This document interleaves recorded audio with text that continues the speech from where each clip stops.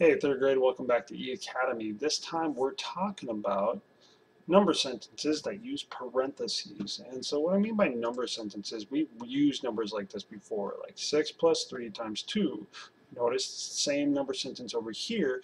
This time we have parentheses that are in place, and that's going to change our answer and our outcome. So if we take a look at this problem here, 6 plus 3 times 2, notice I have to do the parentheses first. I'm going to be doing the 6 times 2, that gives me 6, and now I can do the 6 plus 6, which would give me 12.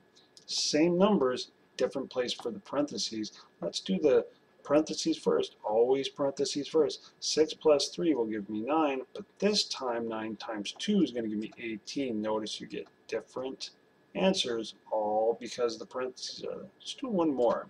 This time let's try subtraction in there. Okay, we got 9 times 6 minus 4, same number sentences on both sides, parentheses in different place. 9 times 6 will give you that 54 that you're looking for. And then we're taking away 4, so here you've got 50. Your next problem over here, same numbers, different parentheses. You got 6 take away 4, which will give you 2. 9 times 2 is going to give you 18. Notice how you get those different answers, all because of parenthesis location. So give these a try.